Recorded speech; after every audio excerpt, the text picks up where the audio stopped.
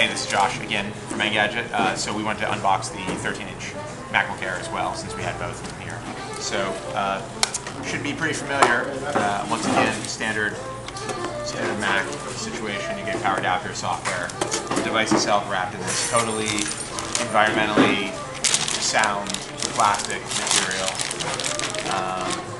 There should be a little insert here. Get rid of that. So it's about what you'd expect. 13-inch version of the Air, super thin up front, a little bigger in the back. It has an SD card slot, which the 11.6 inch does not have. Two USB ports, one on each side, what's this, mini display port? Yeah, mini display port. And they've got some, Apple's making so many iterative changes on their display ports, it's hard to keep track. But headphone jack, there's a microphone on the side, stereo speakers, and as you would expect, pretty standard. I mean, it looks identical to a MacBook Pro, really, from the top. This one have a backlit keyboard? This does also not have a backlit keyboard. So neither one of these devices has a backlit keyboard. So if you ever have a situation where you have to type in the dark, which we just had to do at the Apple Live blog, you'd kind of be out of luck, which is somewhat annoying.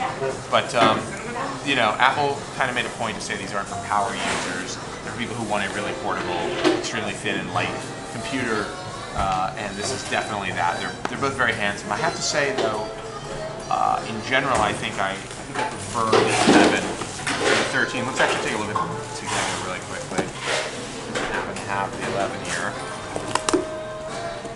Just pop this guy out. Maybe.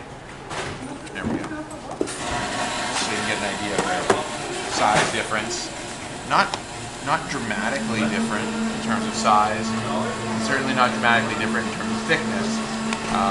But the 11 is obviously a considerably smaller device.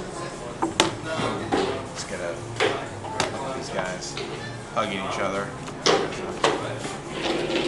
Also, both glossy displays, no anti-glare option for either one of these.